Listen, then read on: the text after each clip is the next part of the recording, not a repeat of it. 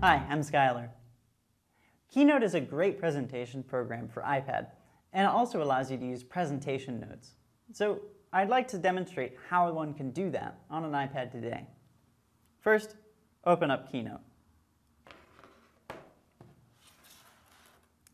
I've got a sample presentation here, and in the upper right-hand corner, I see a wrench.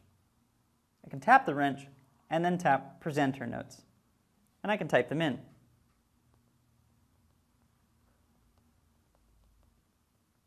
Okay, so we now have some notes on slide 1, and if I tap Done, you would think if I tap Play that I would see them, but I don't, because Keynote assumes that this is the presentation device. So it wouldn't do if I were presenting something to you to have my notes on the screen so you could see them, right? Now that we've put the presentation notes in, there's an application for iPhone called Keynote Remote.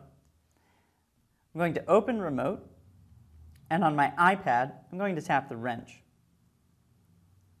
Then I want to tap Advanced, and I want to tap Remote. Tap New Keynote link on your iPhone. You'll see a number here.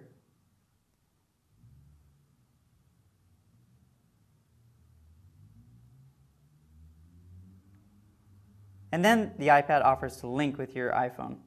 Tap Link and type in the number. Now the two are linked. If I tap Done, I can see now changes to Play Slideshow. So if I tap Play Slideshow, my iPhone can now control what's on my iPad. There are the notes that I input on that first slide. So as a presenter, I can use my iPhone even when you're the one seeing my iPad.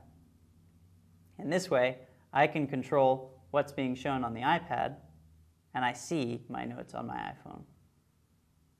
Similarly, if you were using your iPad to control the presentation and it was connected to an Apple TV or with the 30-pin to VGA connector to a projector, what was shown on the projector or the TV would be the full view of the slideshow, but on the iPad, you would see the presentation notes. Thanks for watching, and happy presenting. I'm Skylar.